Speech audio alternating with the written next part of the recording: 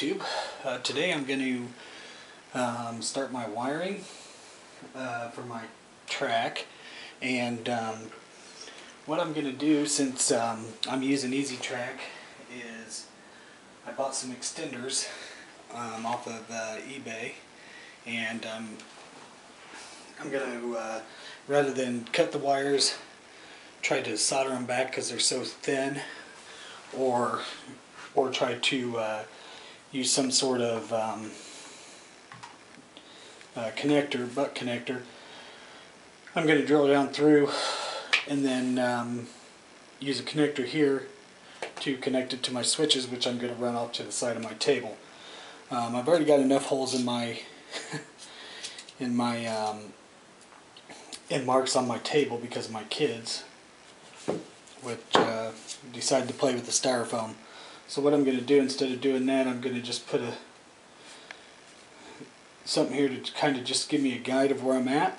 I'm going to take the track apart, pull the track up, and then I'm going to drill a hole underneath the track, run the wire down through, and then we'll run the connectors and fasten them to the bottom of the table. This will also make it easy if I need to move the table somewhere else.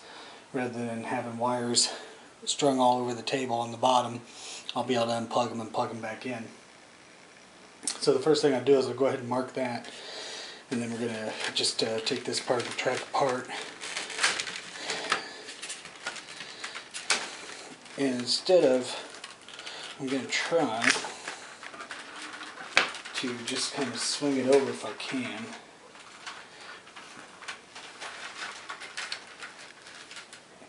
And I know that it's just right on the edge of that, so I'm just going to drill a hole right there. The connector is about a 1/2 inch, so I got a 1/2 inch bit that I'm going to try to use. And if I need more, then I've got a spade bit, but I'm going to try this first. So we're going to try this and see how it works.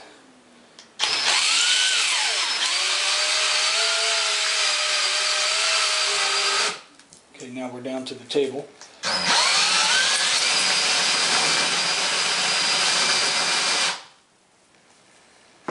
It's not wanting to go through very good. This bit may be dull. I'll try to stand up here.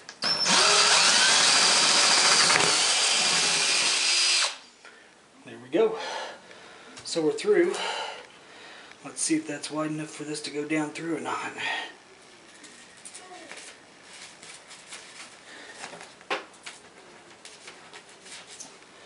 Yeah, let's take this apart here.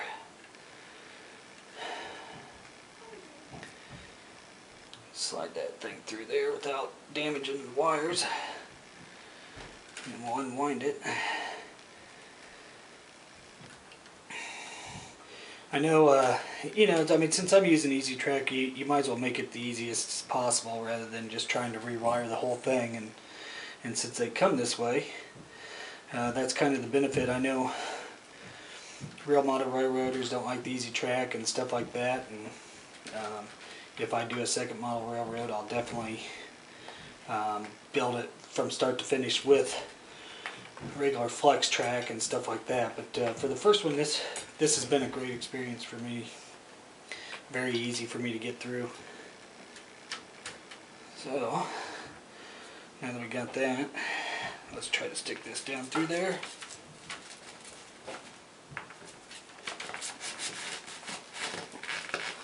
And maybe looks like we're going to have to widen it out just a little bit. Try it one more time. It may just... Let me get under the table and take a look here.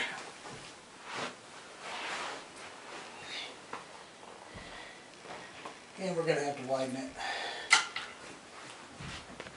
Show you. You can see my hole. Right there. We're going to make that just a little bit bigger.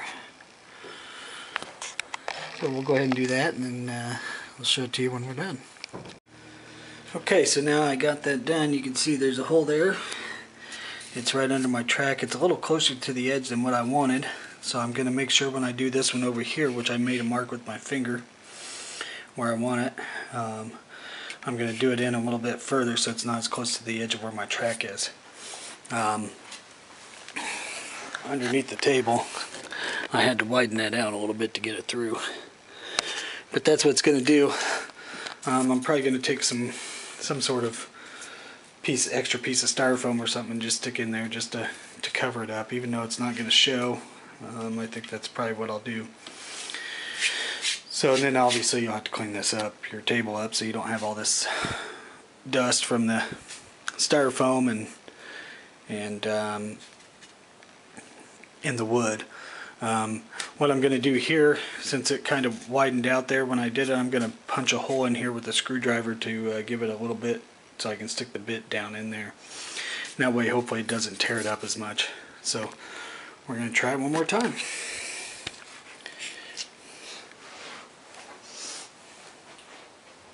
Now if I can just get the screwdriver I want,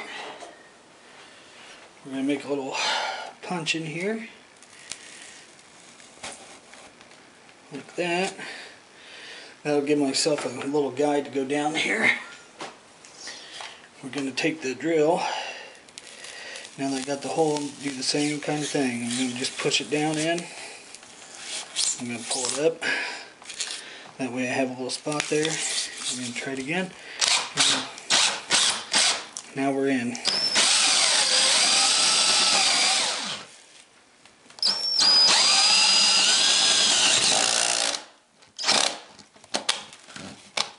And we're through.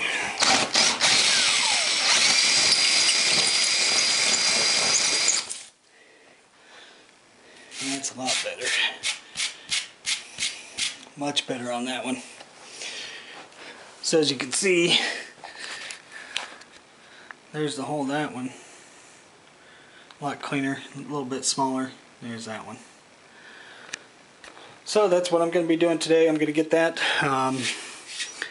I don't think my connectors are going to come in today, but if they come in today, then we're going to go ahead and run all of them and get the wires over here and get them plugged into all my switches, and plan on making some sort of brace or some sort of a little extension here to where I can set the controllers on and then line all the switches up here. So that's where we're at on this. We'll get this done, and then we're going to start working on getting the scenery done. So I hope you guys enjoyed the video. I know it's a pretty simple way to do it, but when you're working with EZ-Track, it makes it a lot simpler doing the work rather than having to wire everything, twisting it, soldering it, butt connecting it, whatever. So that's where we're at. We'll get started on those, and then we'll be back at you. Thanks for watching, guys.